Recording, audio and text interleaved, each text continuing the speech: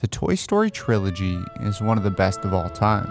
The story of Buzz and Woody and how they transition to lifelong friends touches the hearts of all who watch, and the pass-off from Andy to Bonnie is one of the happiest sad moments I've ever seen put to film.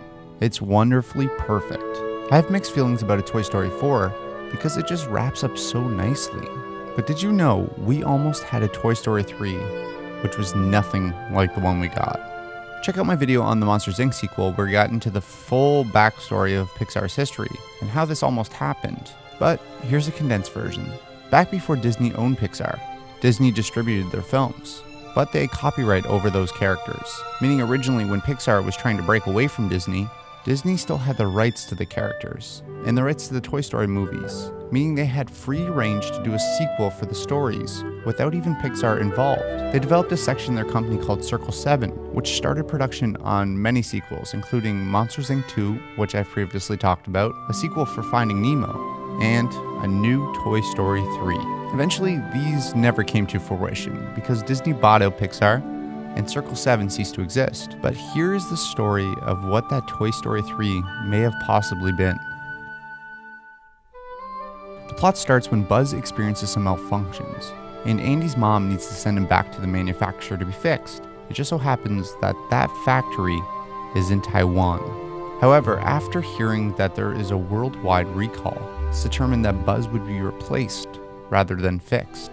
Woody, Jesse, Ham, Mr. Potato, Rex, and Slinky all ship themselves to Taiwan, set out to rescue Buzz. While we're in the factory, we get introduced to new toys through Buzz. And I'm sure there would be a whole onslaught of forgotten broken toys, similar to Sid's room, that are ready to be destroyed. Buzz would have learned that all the useless toys get crushed by a giant machine, similar to the incinerator in the Toy Story we know, which would have led him to attempting to escape unsuccessfully. Weirdly, the subplot from Woody and the gang would have had them found by a human and brought to a daycare, where they would have tried to escape as well. And strangely, Woody and the gang would have escaped using a vehicle that would have been constructed out of a shopping cart, vacuum, and some balloons. Of course, that escape is successful. The team finds Buzz in the nick of time to save him. Although he does gather some slight injuries from the Crusher, the gang is back together and they make their way home. Now, I like portions of this plot. I like the manufacturer angle and how we could see a new part of the world through the eyes of toys. And we get some great aspects that we actually saw in the Toy Story 3 we know, like the daycare. But it just feels like a middle chapter. It doesn't feel like a finale, like Toy Story 3 should be. There's no welcoming of the toys under a new owner and no pass-off, and it doesn't really hit us in the feels in any way. Now, I know it's incredibly hard to improve on the Toy Story 3 that we got. It's a near perfect film. But let's see if we can improve this script for Toy Story 3. Now, I don't want to change the overall structure too much. Buzz still gets sent away, the crew still ship themselves out to get him, but rather than having the daycare scene and multiple breakouts in the movie, let's just make this Buzz's movie. Before we get to the point where Buzz is malfunctioning, let's build into that plot. Now, up to 3, Buzz has come to the point where he's come to terms with being a toy, and he knows his role inside Andy's room, and he plays the hero in Andy's stories. But he keeps on manufacturing scenarios that people need his help, and he tries to do impressive stunts trying to help them out and impress them. Woody at this point is just relaxing and doesn't understand why Buzz feels the need for adventure. Buzz just can't sit still. Woody keeps on arguing. He has Andy, he has his play sessions, he has a whole family of toys here.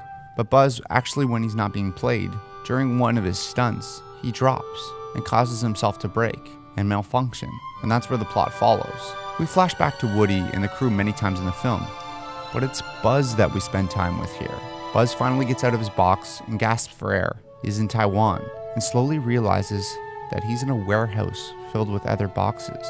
He notices the lines and lines of toys. He's put in a container himself and put on a shelf. It isn't until night where he can really explore. He breaks out of the compartment he's in. He realizes there are rows and rows of toys screaming and complaining. As he looks back at the wall, it seems to go on forever. He trucks forward, makes his way towards a window that has a crack open, glances back, and right before he's about to leave the factory, he sees a little toy with one eye missing, glancing up at him. The toy smiles, and Buzz, before he's just about to walk away, turns back and talks to him. We hear the backstory of the place. It's similar to a dog pound. Broken toys wait in carts for their part to be ordered in, And if that part isn't available, or that order doesn't arrive, that's the end for them. We see those toys that were once crazy and screaming in a different light. We don't see them as an endless row of toys. Buzz sees them as individuals. We solo in on them. Rather than escaping, he climbs back into his crate and waits. The next day, we see those toys taken out of the crates and placed on a table. Some receive their parts and are fixed and actually shipped back to the owner, while others are placed on a conveyor belt and are ready to be destroyed. We watch as that slow conveyor belt brings those toys to their death. Cut back to night while Buzz is trying to break every toy out of their compartment. But slowly, he realizes even the ones who can't talk aren't getting out. He realizes that they want to be there. They want to be fixed and they want to be sent back to their owners. If they escape now, they'll be lost. They'll never see their owner again. This is their last hope. They wait patiently on that shelf, waiting for that part, and they hope it comes in. They aren't in prison. They're pretty much in purgatory. Buzz, defeated, goes back to his crate and waits. The very next day, we see the same process. Toys being fixed and others discarded. It isn't until the third night that he talks to the group and has a battle cry that they should be trying to save themselves. And on the third day, he breaks the rules. He leaves his compartment open just a little bit and waits for the ones to be repaired and those other ones to be put on the conveyor belt. He dips out of his compartment. He quickly and discreetly grabs those toys off the conveyor belt at the last second and hides them. As he grabs them, they're shaking, they're so scared. But Buzz calms them down and they wait for night until he can safely sneak them out of the factory. We get a montage of Buzz doing this time and time again as Woody and his gang get closer and closer. Until one day, as he's swooping, saving toys, who does he see in the window but his friends? He pauses for a second, lets out a big smile, and then gets back to work. And they both come to the slow realization that Buzz isn't coming home with them. He's found his place here. He's doing something worthwhile. He's always wanted to be this, not being played in a make-believe sense as a hero, but becoming one through his own actions. Woody and the gang make their way back to Andy without Buzz. And this trilogy doesn't become the end of the Toy Stories, but the end of Buzz's journey.